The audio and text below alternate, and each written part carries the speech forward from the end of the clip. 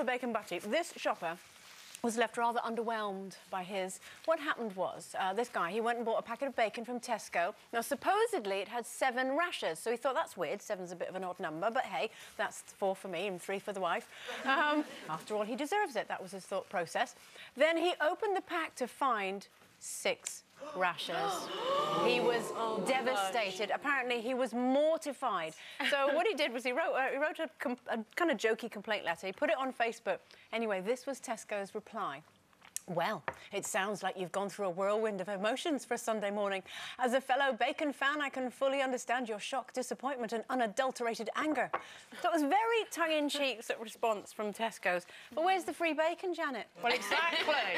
Exactly. There are some supermarket chains that if you take something back, you get not just what wasn't, you know, to your liking, but you get another pack as well. Yeah.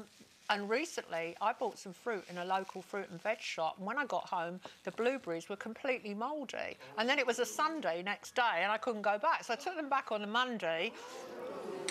And the woman, it involved getting in the car and petrol and stuff, and I took them back, and the woman went, oh, sorry about that, and just gave me 1 new pack. Now, right.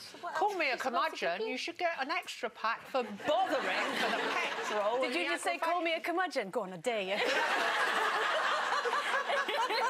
I handed you that one, Miss Burger Queen. Oh, do you know what's so interesting is that you would be bothered to do that, because a lot of people, we've all done it, you get home and whether it's 6 rashers instead of 7, can you be bothered? What about the fast food drive-thrus? What, when you don't get what you've ordered? So you go through the whole process of talking to the machine and it's all meant to be fast food. It's all a good idea. And then as I'm ordering it, I'm thinking they're not going to get this. And then you get all the way home and they've forgotten you, I don't know, your corn on the cob. Or, you know, a portion of chips or whatever. Yeah, and it's so annoying because you think, well, by the time I go back, everything else is going to be cold by the time I get home again. Do you check really before you leave now? I do now. And I hold up all the traffic, so therefore it's not a fast food drive-thru.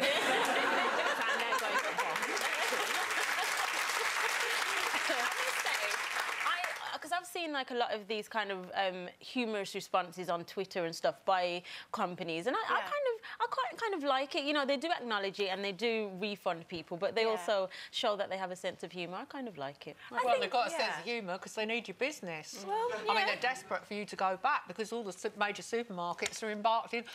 They're in the middle of a huge price war, and they're really being hit by the discount shops.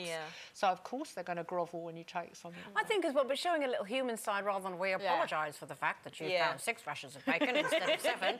Why can't they all talk? Yes, it's a job description. I saw a documentary on it. Well, it's selling 6 slices instead of 7 is technically breaking the law. It's against their trade descriptions or something. OK, now...